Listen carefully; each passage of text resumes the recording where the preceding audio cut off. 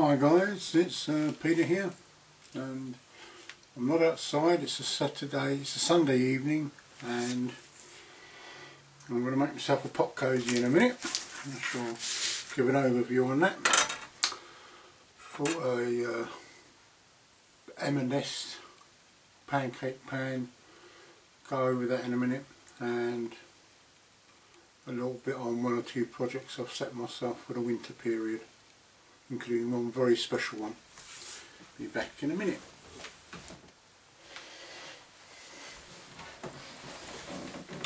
Right, here we go. I've got some rather nice aluminised insulating mat, aluminium adhesive tape, marking pen, a measuring device, and my 12cm buddy can, which is the one I tend to take out more often, and it's going to be a Blue Peter moment. This isn't using sticky back plastic, by the way, so that part of the Blue Peter moment doesn't come into existence. So it's just all the kit that sort of thing. So first of all, I'm going to measure this to get me a size, and it is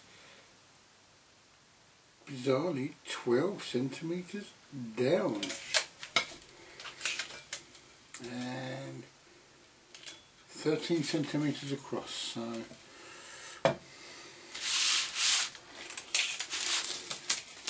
just double check. Yep. In carpentry there is a adage that you measure twice and cut once, and it goes for most things. So I'll do 12.5cm, and I'll make a mark there, come across and do 12.5cm and make a mark there. Grab my straight edge,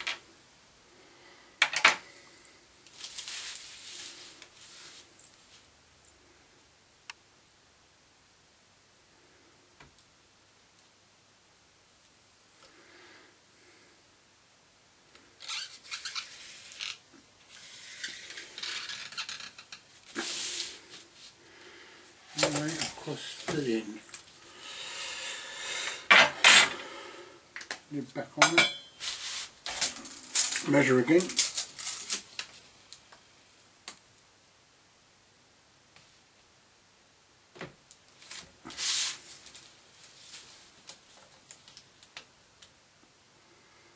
yep, it works. Right, put that away.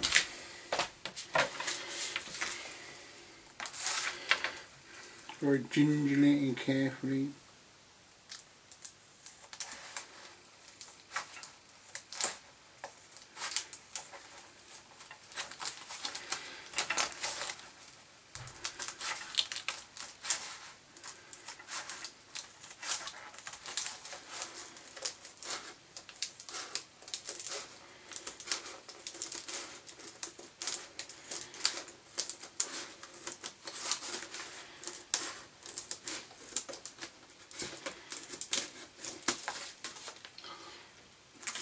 Put that to one side for a minute.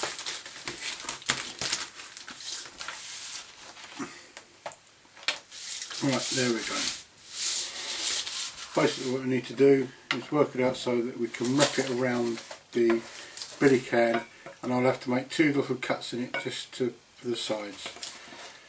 And to make that easier, what I'll do is I'll facilitate one of the cuts to do with the thing. So again, put it around. This part should be a lot easier.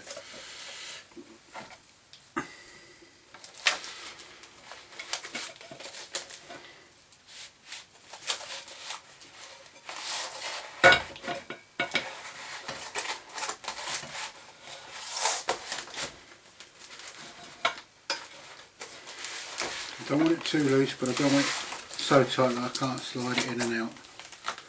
That should be about it. I'll make them up there.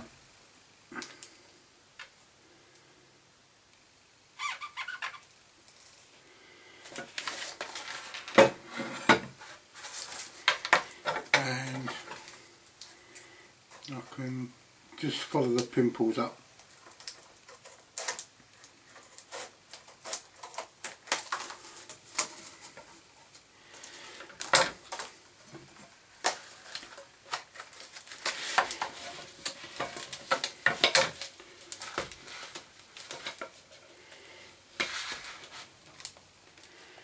And we have a result. Right.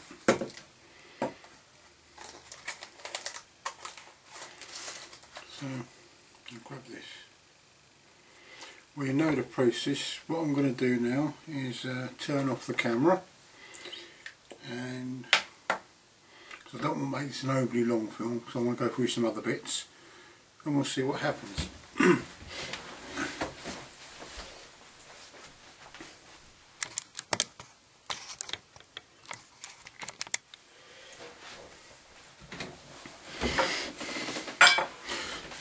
As fortune has it, excuse the tea bags inside the billy can, as fortune has it, there's enough at the end of the strip to actually make the bottom, which I use the billy can insert.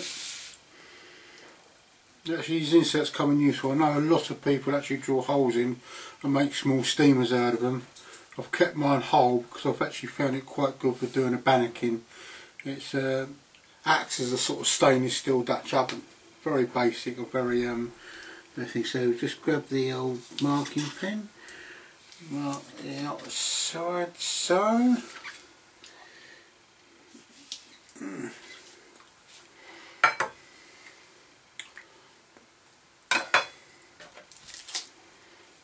And just cut around.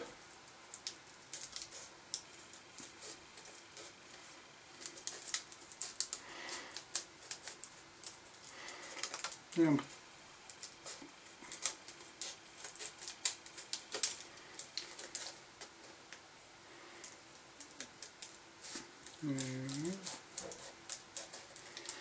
It should put in the top so, and it all comes over. And I shall use the aluminium sticky tape in a minute to stick down the sides. What I've done on the side of here, if you can see, is I've actually cut out a small insert so that can go down and the billy can thing can fold over. What I am going to do in a little while is the same thing, but I shall do a lid. So I can put the billy can lid on there, make a lid to fit over the top, small inserts as well, so the whole billy can will be enclosed into the pot warmer. Now I shall explain the reasoning for this in a little while, but it should be quite evident as to why. So, okie doke. I shall take this up now. So, while I'm going to do that, I shall turn the camera off, and I shan't trouble you with too long a video footage. Well, there we go, folks. A pot cosy. I've yet to road test it, but I'm hoping it's going to do well. The top hasn't come out as well as I expected, but I'm going to have a little tweak around with that. It's a bit squiffed on one side, but the beauty of this is I can now, you don't have to clean the outside of the billy can off either, because that'll just fit over. Your billy can will just fit into there like so. And if you've got a sooty billy can, well, there you go. That fits into there like that, that fits on there like that. And the squiffed out top, which I'm very disappointed about, but it fits over the top like so. I've got plenty of aluminium tape, so I'm going to pretty the edges up so it can actually be, pull the tops up. There we go. One. The cost of this, I should think, is a couple of quid. The sheet cost me about £6 sterling. It's just over £6 sterling, and the aluminium tape, of which there's bucket loads, costs about the same. So I think in a way it only cost me about 3 quid to make, because I've used about half the amount of tape, probably just a little bit less. I might even have enough there to do one for my 14 centimetre can, or maybe even make one for the Crusader cup. The great thing with this is, with a bit of luck, fair wind and judicious cooking, you bring your rice up to the boil, or your noodles up to the boil, stick it in the pot cosey, that can finish cooking while you've got something else on, so it saves fuel as well. So in a period of time this will definitely pay for itself. So folks, there we go, and I'll catch you down the line. I shall do another short video later. Dinner's nearly ready downstairs, so I'll be doing hopefully a video on my new skillet I've got. TTFN.